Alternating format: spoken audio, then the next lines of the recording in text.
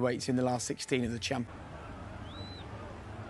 Conceding an away goal straight away here. Mbappe got in behind. Ter Stegen made a bit of a mess of it.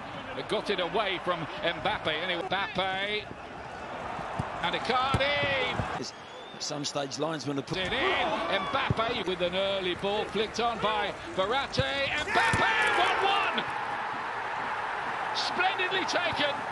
Another twist in the plot.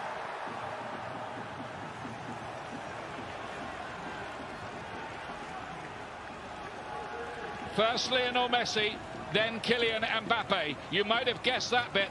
He's got a big job on his hand with Mbappe. It's Kazawa. Look at him. Mbappe's off again.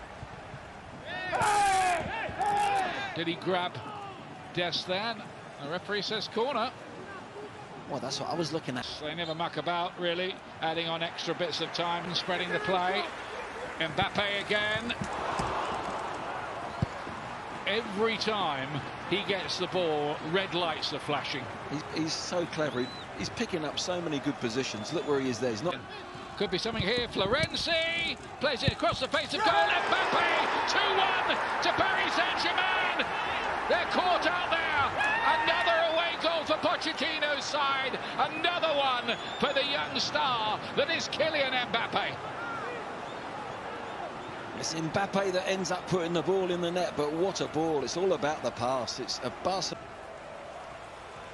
Florenzi makes a great run. There it is. All roads lead to Mbappe, but nothing doing that time. And he's down holding his right ankle. Here. Mbappe! Hat-trick! Brilliant! Absolutely brilliant. He's stolen the show, put his name up in lights, and Paris Saint-Germain, quite incredibly, lead 4-1 at Barcelona. Well, talk about a counter-attack. Barca give it away.